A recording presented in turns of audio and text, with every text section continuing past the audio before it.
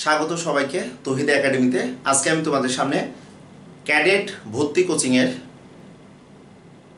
ষষ্ঠ শ্রেণীতে পড়াশোনা অবস্থায় অর্থাৎ ষষ্ঠ শ্রেণী সমাপ্ত করে তোমরা সপ্তম শ্রেণীতে যখন বছরের শুরুতেই নতুন ক্লাস শুরু করো, সেই ক্লাস শুরু করার আগে অর্থাৎ যাদের অনেক স্বপ্ন থাকে যে ক্যাডেট কলেজে তোমরা পড়াশোনা করবে, অর্থাৎ ক্যাডেট ভর্তি কোচিংয়ে বা ক্যাডেট কলেজে ভর্তি হওয়ার জন্য তোমাদের ম্যাথের যে বিষয়গুলো নিয়ে তোমরা অনেকেই ক্লাস 6 হিসাবে ক্লাস 6-এর স্টুডেন্ট হিসাবে যদি বলি, তোমাদের কাছে জ্যামিতির বিষয়টা কিন্তু অনেকটাই জটিল লাগে। আমি বলবো জটিল লাগার কোনো বিষয় নাই, কারণ ক্যাডেট ভর্তির যে প্রশ্ন থাকে এই প্রশ্নে জ্যামিতি যদি তোমাদের জানতে হয় বা জ্যামিতির খুঁটিনাটি বিষয়গুলো যদি পারতে হয়, সেক্ষেত্রে আমি বলবো একদম ক্লাস 1 থেকে শুরু করে তোমাদের একদম পঞ্চম শ্রেণী বা ষষ্ঠ শ্রেণী পর্যন্ত জ্যামিতির বিন্দু থেকে শুরু করে রেখা, রেখাংশ, কোণের প্রকারভেদ বা জ্যামিতির বৃত্ত বা চতুর্ভুজ বা ত্রিভুজ যেটাই বলা হোক না কেন, এর বেসিক বিষয়গুলো কিন্তু তোমাদের খুব ভালোভাবে জানতে হবে। কারণ তোমরা ষষ্ঠ শ্রেণীতে উপপাদ্য 1 করেছো, যে উপপাদ্য 1-এর প্রমাণগুলো তোমরা প্র্যাকটিস করেছো, যে সরলরেখার কোন এক বিন্দুতে অপর একটি সরলরেখা মিলিত হলে উৎপন্ন সন্নিহিত কোণদ্বয় সমষ্টি 2 সমকোণ। অর্থাৎ সন্নিহিত কোণ কাকে বলে, সন্নিহিত কোণগুলো সংজ্ঞা আমাদের ভালোভাবে জানতে হবে, বা বিপ্রতীপ কোণ কাকে বলে, বিপ্রতীপ কোণের সংজ্ঞা ভালোভাবে জানতে হবে, বা একান্তর কোণ, অনুরূপ কোণ বা দুইটি সমান্তরাল সরলরেখাকে অপর একটি সরলরেখা ছেদ করলে উৎপন্ন একান্তর কোণগুলো সমান হবে বা অনুরূপ কোণগুলো সমান হবে, বা ছেদকের দুইটি সমান্তরাল সরলরেখাকে অপর একটি সরলরেখা ছেদ করলে ছেদকের একই পাশে অবস্থিত অন্তস্থ কোণদ্বয়ের সমষ্টি 180 ডিগ্রি বা 2 সমকোণ হবে। আমি এগুলো আলোচনা করার উদ্দেশ্য, যারা ক্যাডেটে পড়াশোনা করবে তারা কিন্তু অনেক প্র্যাকটিস করছো। ক্যাডেটে ভর্তি হওয়ার জন্য সপ্তম শ্রেণীর ম্যাথ বলো না কেন, অষ্টম শ্রেণীর কিছু ম্যাথ আছে যেগুলো তোমরা দেখবে যে ঘন সম্বলিত সূত্র, অনুসিদ্ধান্ত বা মান নির্ণয় বা বীজগণিত বা পাটিগণিতের অনেক বিষয়গুলো কিন্তু তোমাদের প্রচুর পরিমাণ জানতে হয়। এটি বলেই কিন্তু আজকে আমি যদি বলে এই ক্লাসটি শুরু করব। তোমরা দেখো যে জ্যামিতির যে অংশটি, এই জ্যামিতি অংশে আমি এখানে একটি সরলরেখা চিহ্নিত করেছি, আবার দেখো এই একটি সরলরেখা চিহ্নিত করেছি। আমি যদি এটিকে নামকরণ করতাম যে এ বি একটি রেখা, সিডি একটি সরলরেখা, এখানে আমি ই একটি সরলরেখা দিলাম। যদি বলি আমরা এই এ বি এবং সিডি সরলরেখা পরস্পর ও বিন্দুতে ছেদ করেছে, সেই ক্ষেত্রে আমরা জানি যে বৃত্তের কেন্দ্রে উৎপন্ন মোট কোণের পরিমাণ কিন্তু 360 ডিগ্রি। তোমরা যদি বৃত্তের উপপাদ্যগুলো বা বৃত্তের উপপাদ্য বলতে কি, বৃত্তের বেসিক বিষয়গুলো যদি জানো, সেই ক্ষেত্রে তোমরা খুব সহজেই জানতে পারবে। কারণ আমি আমার সুবিধা মতো দুইটি পরস্পর ছেদ সরলরেখা আঁকলাম, সেই ক্ষেত্রে যদি এটিকে ব্যাসার্ধ ধরে বৃত্ত আঁকি, এটি যদি 90 ডিগ্রি হয়, ওকে, তাহলে এটিও কিন্তু 90 ডিগ্রি হবে, এবং 90 ডিগ্রির অপোজিটে যে কোণটা দেখো বিপরীত কোণ, বা এটিও 90 ডিগ্রি হবে। বা এখানেও যদি তোমরা একটি কোণ বিবেচনা করো, সেক্ষেত্রে আমরা দেখতে পেলাম যে 4টি সমকোণ হচ্ছে। তোমরা বলতে পারো যে স্যার এখানে 4টি সমকোণ না নিয়ে আমি যদি আরো অনেকগুলো এখানে ব্যাসার্ধ আঁকতাম বা এখানে ব্যাস আঁকতাম, তাহলে আমরা কিভাবে এই কোণগুলো পেতাম? সেক্ষেত্রে অলওয়েজ মনে রাখবে যে বৃত্তের কেন্দ্রে কোটি কোটি কোণ যদি তৈরি হয়, সবগুলো কোণ যদি তুমি যোগ করো, সেই ক্ষেত্রে 360 ডিগ্রি হবে। আমি 90 ডিগ্রি দ্বারা বুঝিয়েছি, দেখো 90 সংক্ষেপে হয়তো তোমাদের সামনে বোঝানোর চেষ্টা করছি যে 4 নাম 36 অর্থাৎ 360 ডিগ্রি। এটি বলার কারণ আমরা এখানে লিখেছি দেখো যে x কোণ, y কোণ, z কোণ। ওকে, তাহলে আমরা যদি এই 4টি এখানে 1 2 3 4 5টি কোণ আছে, 5টি কোণ যদি আমরা যোগ করি, এই 5টি কোণ কিন্তু 360 ডিগ্রি হবে। কিন্তু কিভাবে আমরা এখানে কোনো কোণের মান কিন্তু জানা নেই, তাহলে আমরা কিভাবে কোণগুলোর মান নির্ণয় করব? সেই ক্ষেত্রে যদি বিবেচনা করি, এ বি সরলরেখার যদি ও বিন্দুতে নিচে দেখো x x x 3টি কোণ এখানে উৎপন্ন হয়েছে, এই 3টি কোণ আমরা যদি যোগ করি, তাহলে 3টি কোণ সমান আমরা পাবো, সমষ্টি করলে আমরা পাবো 180 ডিগ্রি। অর্থাৎ এবার যদি বলি যে এবি রেখার ও বিন্দুতে ও সি একটি রেখা মিলিত হয়েছে, সেই ক্ষেত্রে দেখো দুইটি সন্নিহিত কোণ উৎপন্ন হয়েছে, ওয়াই কোণ এবং জেড কোণ যদি তুমি যোগ করো সেই ক্ষেত্রেও কিন্তু 180 ডিগ্রি হবে।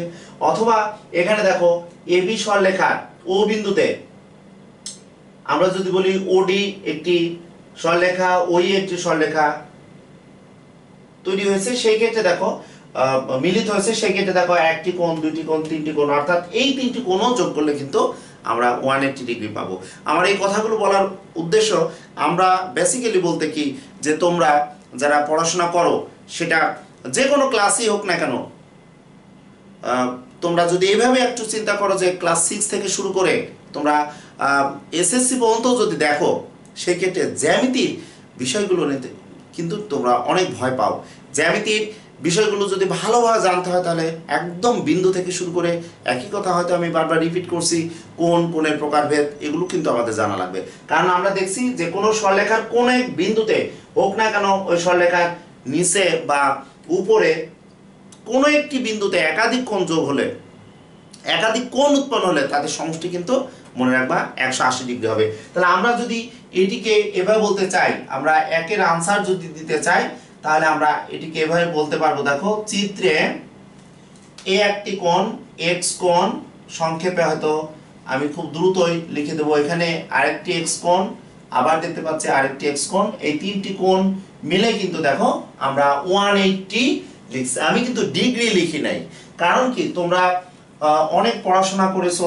যদি বলাই x সমান 5, তুমি যদি বলো x টাকা সমান 5 টাকা, এইটি যদি এমন হতো যে 3x টাকা সমান 15 টাকা, এখন আমি সমীকরণের উভয় পক্ষেই কিন্তু একই ইউনিট, একই একক বারবার আমরা না লিখে সমীকরণের উভয় পক্ষে কিন্তু একই জাতীয় জিনিসের কিন্তু কম্পেয়ার করা হয়, যার কারণে এখানে তোমরা অনেকে ডিগ্রি দাও। অ্যাকচুয়ালি বামে পক্ষে তিনটি কোণ যোগ করে কিন্তু হয়তো অজ্ঞাত একটি ডিগ্রি তৈরি হয়েছে, এবং ডানেও কিন্তু আমরা যদি দেখি ডিগ্রি আছে, যার কারণে আমরা এখানে ডিগ্রি উল্লেখ করব না। তাহলে আমরা দেখো 3টি x আমরা পেয়ে যাচ্ছি, তাহলে যোগ করলে 3x সমান আমরা পেয়ে যাচ্ছি দেখো 180 ডিগ্রি। 180 আমরা লিখলাম না, তাহলে আমরা শুধু x সমান আমরা পাচ্ছি দেখো 180/3, ফাইনালি পাচ্ছি দেখো x ইকুয়ালস টু, যদি বা এখানে x গুলো বড় হাতের আছে, আমি বড় হাতেরই x দিলাম, তাহলে x ইকুয়ালস টু দেখো 60। ফাইনালি আমি যদি বলি x এর মান কিন্তু আমি পেয়ে যাচ্ছি কিন্তু ডিগ্রি। আর তোমরা জানো যে কোন প্রকাশের পদ্ধতি, তোমরা দুইটা জানো, একটা হচ্ছে ষাটমূলক পদ্ধতি, একটি বৃত্তমূলক পদ্ধতি। যদি বা তোমরা ক্যাডেটে অ্যাডমিশনের জন্য পড়াশোনা করছো, সেই ক্ষেত্রে নর্মালি জানো যে কোন প্রকাশের পদ্ধতি কিন্তু কোন প্রকাশকে আমরা ডিগ্রির মাধ্যমে প্রকাশ করি। সুতরাং x এর মান কিন্তু এখানে 60 ডিগ্রি। আমাদের এখানে বলা হয়েছে, আমি বলেছি z/y এর মান কত, অথবা z/x এর মান কত। যদি বা এখানে x এর মান আমি 60 পেয়েছি, সুতরাং x এর মান যদি এটি 60 লিখি, আমি যদি এটি রেড পেন দ্বারা তোমাদের বোঝানোর চেষ্টা করি, এই x এর মান আমি 60 পেলাম। আর দেখো x কোণের বা এই x কোণ বা এই x কোণ যেটি তুমি বিবেচনা করো না কেন, এটিও কিন্তু 60 ডিগ্রি। সুতরাং এটিও আমাদের 60 ডিগ্রি হবে, এবং এই 60 ডিগ্রি কোণের আমরা দেখতে পাচ্ছি যে বিপরীত কোণ কিন্তু আমাদের y। সুতরাং এখান থেকে যদি আমি এভাবে একটু তোমাদের ভেঙে বুঝিয়ে দিতে চাই যে চিত্রে এটি 60, এই x এর মান 60, এই x এর মান 60, আর এই a ও d কোণ, এই a ও d কোণ মূলত এর বিপরীত কোণ কিন্তু আমি যদি বলি b ও c কোণ। ওকে, সুতরাং আমরা x কোণের বিপরীত কোণ, এখানে বিপরীত কোণ আমরা কিন্তু y পাচ্ছি।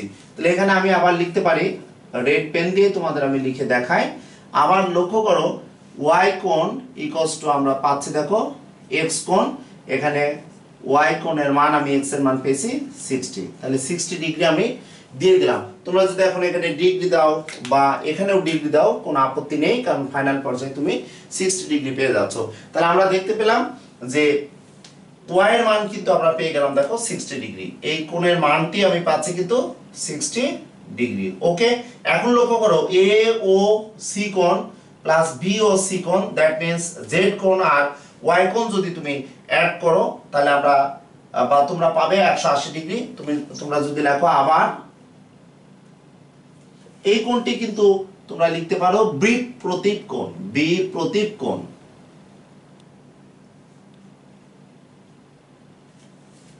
ওকে, আবার দেখো এটি লিখতে পারো y কোণ প্লাস z কোণ সমান 180 ডিগ্রি। এটিও কিন্তু সরল কোণ, অর্থাৎ সরল কোণের মান কিন্তু 180 ডিগ্রি জানি। সুতরাং আমরা দেখতে পাচ্ছি y এর মান আমরা এখানে পেয়েছি 60, তাহলে z এর মান খুব সহজে হয়তো আমরা পেয়ে যাব, হয়তো বলতে আমরা পেয়ে যাচ্ছি। দেখো এখানে লিখলাম z ইকুয়ালস টু দেখো 180 মাইনাস 60। ওকে, z আমরা পেয়ে যাচ্ছি 120 ডিগ্রি। আমাদের কিন্তু সে z বাই y বা z বাই x এর মান কত এখন আমরা লিখব। সুতরাং আমরা যদি বলি যে আমরা যেহেতু পেয়ে গেছে এখানে x এর মান, তাহলে এখানে আমি লিখতে পারবো z কোণ বাই y কোণ। ওকে, তাহলে z কোণের মান আমরা কত পেয়েছি দেখো 120 ডিগ্রি পেয়েছি, আর y কোণের মান কিন্তু আমরা পেয়েছি 60 ডিগ্রি। ওকে, 60 ডিগ্রি আমরা ডিগ্রি ডিগ্রি না লিখলেও পারতাম, পরে যে আমরা লিখতে পারতাম, তাহলে এটার মান আমরা লিখতে পারবো দেখো 2 ডিগ্রি।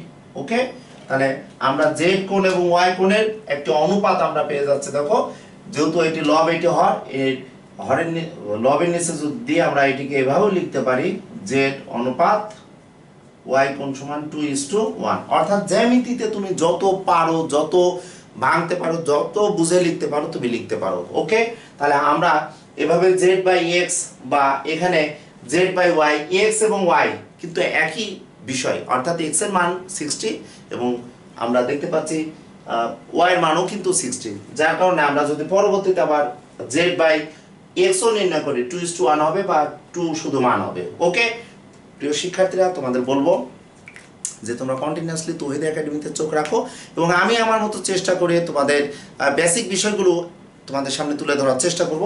এরপরে আসো 2 নম্বর প্রশ্নের আনসারটি যদি আমি তোমাদের সামনে একটু সলিউশন দিতে চাই, সেই ক্ষেত্রে তোমরা একটু লক্ষ্য করো। আমরা যদি 2 নং প্রশ্নের আনসারে যেতে চাই, সেই ক্ষেত্রে আমরা দেখতে পাচ্ছি যে AB CD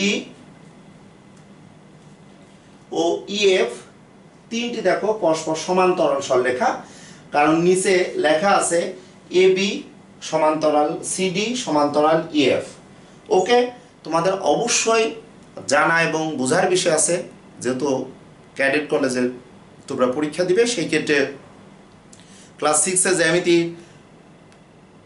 যদি বা তোমরা সপ্তম অধ্যায়ে অর্থাৎ সপ্তম শ্রেণীতে জ্যামিতিতে একান্তর কোণ, অনুরূপ কোণ বা ছেদকের একই পাশে অন্তস্থ কোণদ্বয়ের সমষ্টি 180 ডিগ্রি হবে বা বিপ্রতীপ কোণ, যেটাই বলো না কেন, কোণ প্রকাশের পদ্ধতিতে অর্থাৎ কোণের যে ক্লাসিফিকেশন আছে এগুলো নিয়ে যদি আলোচনা করো, সেক্ষেত্রে দেখবে যে যেহেতু AB এবং CD পরস্পর সমান্তরাল, সুতরাং এটি একান্তর কোণ এবং এখানে এই কোণটা একান্তর হবে, সরি অনুরূপ কোণ 60, এটি হবে 60 অনুরূপ কোণ। তাহলে আমাদের এই চিত্রে দেখো আমাদের বলেছে কোণ A মাইনাস কোণ B এর মান কিভাবে পাবো। এ কোণের মান কত, এখানে এ কোণ, এর যেটি মান হবে না কেন আমরা এই কোণের মান পাবো। আবার দেখো এখানে এই সি, আমরা যদি এখানে এই কোণটির কথা যদি বলি, এই টোটাল কোণ যেটা হবে সেটিকে কিন্তু অর্ধেক ভাগ করা হয়েছে, অর্থাৎ বি কোণের মান কত হবে। তাহলে আমরা কিভাবে এই মানটি পাবো, আমাদের এখানে বলেছে AB সমান্তরাল CD সমান্তরাল EF। সো এখানে যদি সমান্তরাল সরলরেখা বলে, তাহলে আমরা এই 60 ডিগ্রি কোণের অনুরূপ কোণ কিন্তু আমরা এখানে পাবো, অর্থাৎ P আমরা যদি এখানে যে কোনো একটা বিন্দু দিতাম, তাহলে 60 ডিগ্রি কোণের অনুরূপ কোণ যদি আমরা বলতে চাই, তাহলে B কোণ প্লাস B কোণ সমান আমরা 60 ডিগ্রি লিখতে পারবো।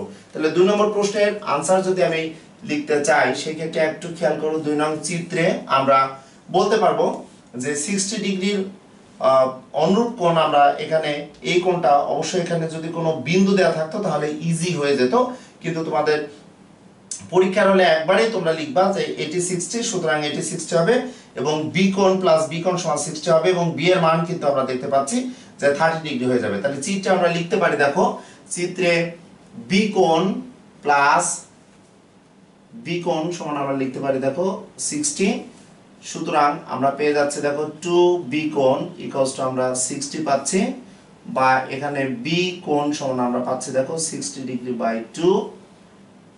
ফাইনালি বলতে পারছি বি সমান আমরা 30° আমরা লিখতে পেলাম।